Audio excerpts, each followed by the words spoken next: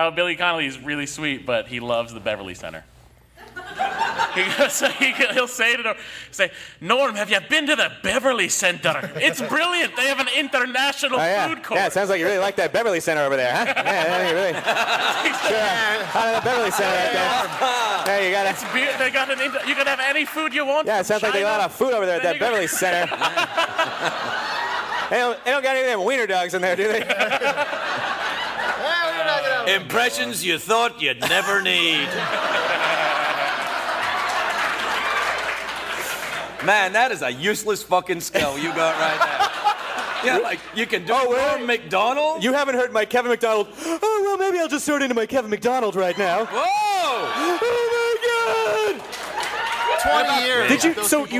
When did you start doing comedy? And did you start doing stand-up, or were you like a sketch improv guy? What was No. I was a drummer in punk rock bands, but you can't get any of the girls to notice you if you're the drummer. So I wanted. Or a comic. Oh no!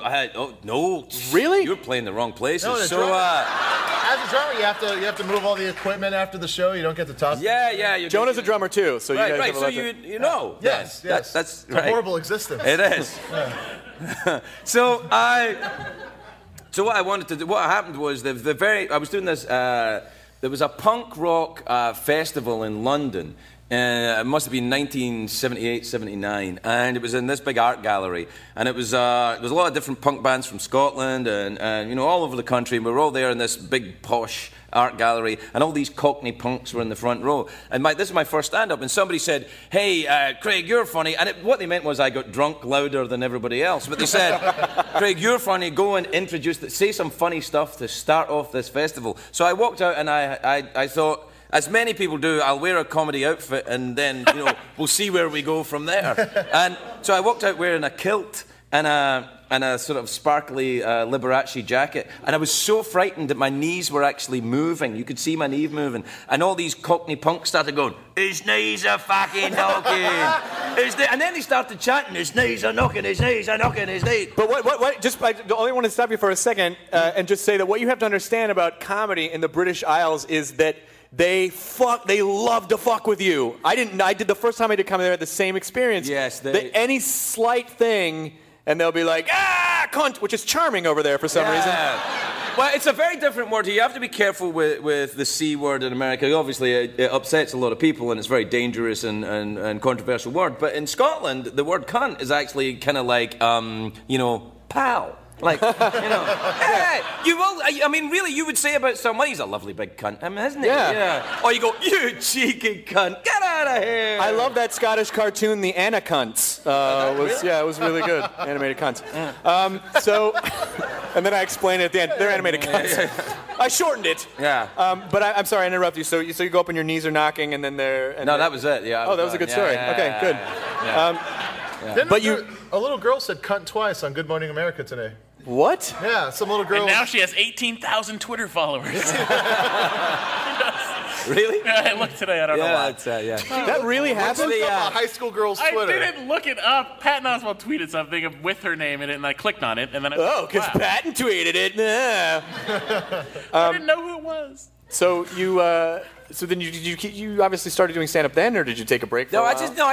I kept doing it because I couldn't stay in bands long. Any band that was in, I would either get kicked out or someone else would go to jail or something like that. I mean, keeping a group of people together, punk rock people, it doesn't really work very well. Right. So I ended up doing it, and it was a profession which was very forgiving of drunkenness and tardiness. I mean, forgiving is a kind word. I would say maybe encouraging. No, I don't think they actually encouraged it. I think that they just would. I was the only person that would do it. Like in Scotland, not a lot of people want to stand out from the crowd because you'll get killed. Mm-hmm. But I was too drunk to notice. I mean, really, I think I was too drunk to know what I was doing for the first couple of years, and then by that time I started making money, so I kept going. Did you ever have? Because I know I had this. And as I am narcissistic, I'm going to make it about me for a sec. Did you kind of have that moment when you quit drinking where you're like, what if I'm not funny anymore? What if it was the booze? I have that moment There, right there. I've had it again. Right there. Is that what it was like? That every day it arrived. I probably have that thought more than I actually fart. I mean, yeah. Again, right there. That's right. Yeah, that was good. No, I was fine there. I just farted. Oh, that was the fart part? Yeah, that was good. Get the oil paints. Call back. That was a call back. Yeah, You've all been a party to a call back. Yeah. So at what point did you, because I know you talked a little bit about this backstage when Adam was here, but you said you were really good friends with Peter Cook. I was, yeah. Peter Cook was... I'd written a script. Peter Cook, who I loved more than any other of that particular. If you're an American, you don't know Peter Cook is a brilliant British comedian. A lot of American people know him as the pontiff from Princess Bride. Marriage is a beautiful thing. Peter Cook was that's probably amazing. the least interesting thing he ever did. But he was with Dudley Moore, the clean tape. Yeah, no, he was fantastic. Very, very funny. I mean, a very, very wild mind. I wrote a script for Channel 4 in Britain, which is kind of like, I don't know, this. Mm-hmm. Oh, thank you? No, Channel 4 is... That's good. It's the experimental they do. Okay, thank you. All right, so... I wrote this script and I thought I'll send it to Peter Cook to see if he'll be in it. And he followed comedy. This is before the internet. He was just aware of young comedians, and he agreed to play my father in this thing. He was a notorious drunk, Peter. He had this house up in Hampstead. So I went to meet him for the first time. I got the call from his agent. You have to go and meet Mr. Cook. And I went up to his house in Hampstead and rang the doorbell. And he came out, this was a Monday morning about 11 o'clock, and he came on the intercom and he said, "Who is it?" And I said, "It's Craig Ferguson, Peter. I've come to talk to you about the show." And he went, "Oh, yes. Come on in. Breakfast is in the fridge." And I went inside, the door clicked open, I went inside, and it was a big, tall house, and I didn't know what to do, and he was right up at the top of these things. The kitchen was right inside the front door.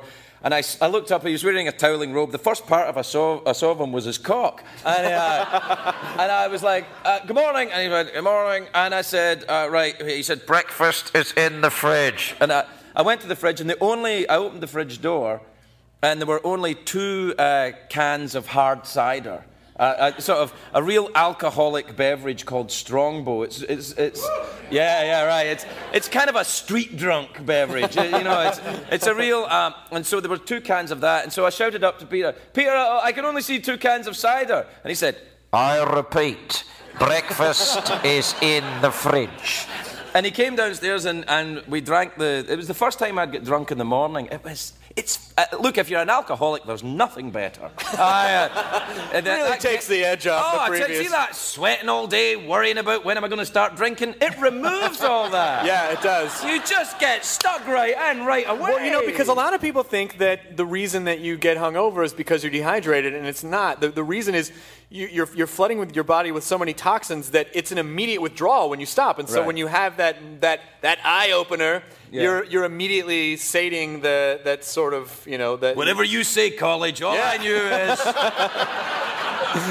knew is it made me feel very, very pleasant. I'm gonna bore the drunkenness right out of you. So how long? So you guys became pretty good friends. We became reasonably good friends. I mean, he was a comedy giant, and I was this whippet at his heels. But he was very, very nice to me, and sadly, he kind of passed on from alcoholism a couple of years later. But he was a very, very nice man, and such an odd. Kind of surrealist, he was very, very. It was a surprise to me. Up until that point, I had loathed the English establishment, the Oxford and Cambridge establishment. I had been brought up to believe that these people were the enemy, and he was certainly of that, and extremely seditious in his thought. He told me about a time very early in his career because he hated the royal family. And he got this call from when he was getting very famous as, with Dudley Moore, and not only, but also, he got a call one day. He told me this story. He said, "I got a call one day from, the phone rang, and I heard this voice saying, 'This is the equerry of His Royal Highness Prince Charles.'" And he went, "Oh, yes." And he said, "Yes, His Royal Highness is a great fan of your work. He's wondering if you were free for dinner. on the 17th. He said, the 17th of March or the 17th of April? He said, the 17th of March. He said, so what I did, Craig, is I got the telephone directory and I flipped it next to the phone to make it sound like I was looking through my diary. And I said, the 17th of March. I find I'm watching television that evening.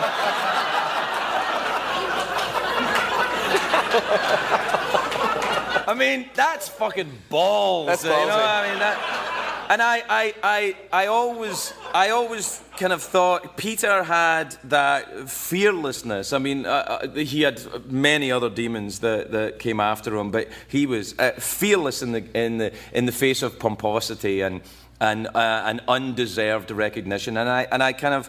If I have anything that I would try and aspire to in my life, it is to be like that. To say, you know, okay, I don't care how powerful you are, I'm going to have a go.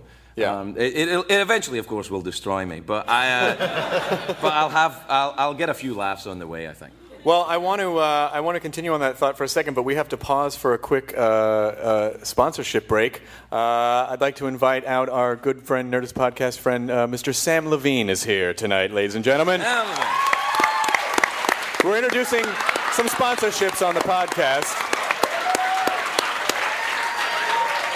Chris.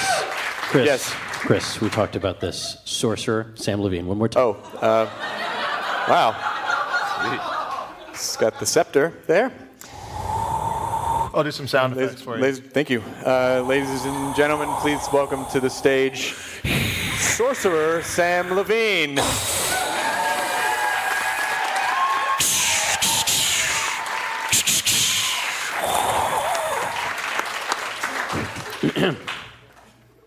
Audible.com is the interweb's leading provider of spoken audio entertainment, information, and educational programming. Oh. If someone had the power to say, charm a book into the gift of speech, this is exactly what it would sound like. You'll find yourself effortlessly breezing through over 75,000 titles to choose from, like you're some sort of kind of dark wizard controlling the elements with your mouse-shaped wand. What's that? You say there's a book you cannot find? Well, you are a filthy orkin liar! Wow. Will yourself over to www.audiblepodcast.com/Nerdist. Post haste! If you sign up for a free trial, your computing device shall be imbued with a free audiobook. Might I recommend some of my favorites, such as Belgarth the Sorcerer by David Eddings, or perhaps even The Sorcerer of the North, Ranger's Apprentice, Book 5 by John Flanagan. Do you have a book that is not a sorcerer in the title? I wrote some other ones. How about Shadowmancer? That's way weirder. Taylor. That is way weirder. Magical Note and Magic, spelled with a K here. Okay. This bestowance only valid in the realms of the United States and the Maple Dwellers of Canada. Sam, no one said you had to dress like a sorcerer. I mean, just FY information. Mm-hmm. You think this is pretend, huh, Hardwick? Pretend. Well, you've made yourself an enemy here today. Next time you slumber, I shall find you in your dreams and shit on your soul! I'm not exactly sure how I'm going to invade your dreams, but the logistics are a little confused. I have a spreadsheet in my car that would help clear things up, but I forgot to bring it in. Sam Levine, the Sorcerer! Oh! Sam Levine, everyone! Star of Inglourious Bastards and Freaks and Geeks. See, it was funny, and we got to learn about an interesting new product. That's right, and I'm sure Audible won't have a problem at all with all the soul-shitting talk that surfaced. They know what they signed up for. They signed up, right? I don't think they know what they signed up for. Can I just... that was a real thing? Yeah. Yes, that was a real human. See, you have sponsors like Coca-Cola. No, I have sponsors like Viagra and what's that one that makes you Viagra. Adorable. Yeah, it is. It's either boner pills or sleep meds. That's what's on my show. Or what's the other sham? Only if they could combine those two pills. I could sleep. Hey! Heroin, Junior. Heroin. He's young. He doesn't know. He's young. What's wrong with you kids? Hipsters don't know from heroin. They like absinthe. They don't know. Yeah, I thought I would try a sponsorship on the show so I could start paying these nerds over here.